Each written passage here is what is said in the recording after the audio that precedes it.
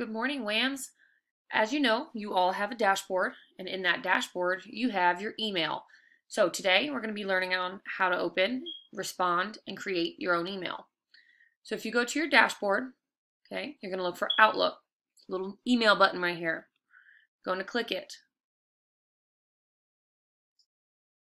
In your mailbox, you are going to see everything in your inbox. Your inbox is emails from other people. If you were looking for things that you sent, you'd be in sent items. But for now, we're going to look how to open, reply, and write your own emails after the magic's done happening. All right. So, as you can see here, Miss Muchler, one of our 7th grade ELA teachers, has sent me an email.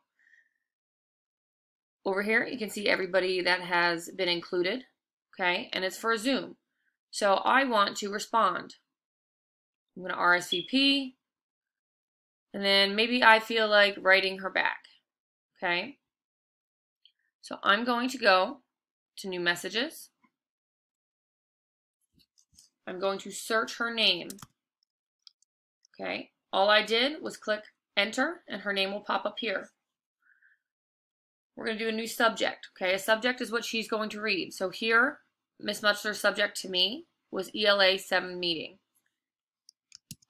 We're just going to check in. Proper etiquette shows that we want to say good morning to her, good afternoon, acknowledge her, put our email in, and then say who it's from. So good morning, because in my time, it's morning. Let's see. I just wanted,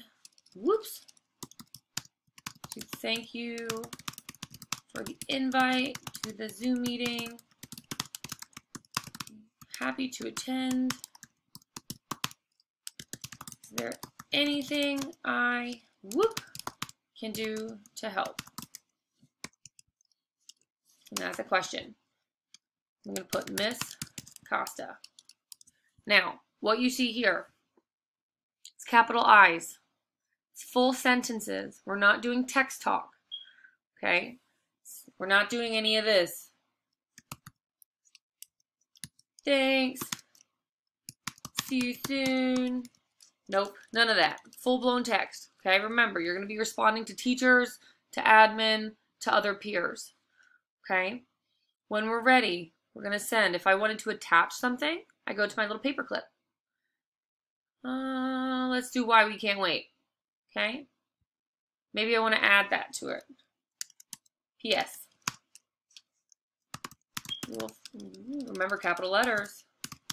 We'll find a text attached to email. Please view and send me back your thoughts. Period. Full sentences. Okay, so up here, she's going to see the attachment. She can download it. She can just click it to open it.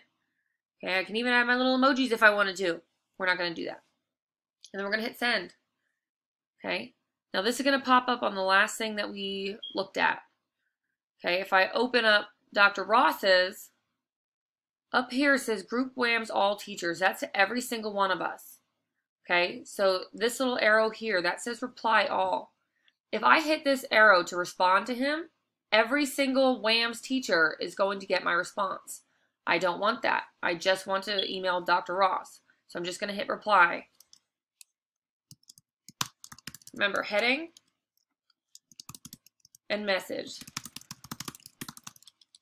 If I can spell correctly. There we go.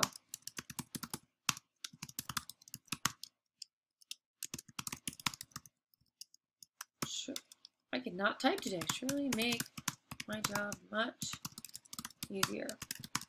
Have a great day. And sign. Now, when I hit send, that will just go to Dr. Ross. If I had hit reply all, every single one of these teachers would have gotten my email. Especially because it's just sent to Dr. Ross, I would look kind of silly.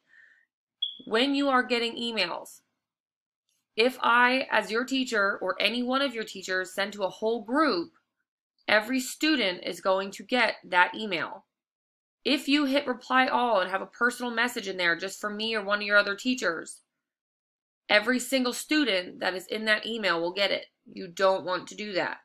So you want to hit reply to just the sender, not reply all. Hit send, and it's sent. Now, if I want to make sure it went where I want it to do, I can hit sent items. Here you will see my email to Dr. Ross and my email to Mrs. Muchler. Okay? If you have questions, please ask your teacher. We are here to help you. Remember, you go to Dashboard, to Outlook, and that takes you to your email. Okay? It is imperative, meaning very important, that you are constantly on your dashboard and checking your email throughout this whole next year and from your career here on out through WAMS and the high school. You will be using email, so you want to become very familiar with it.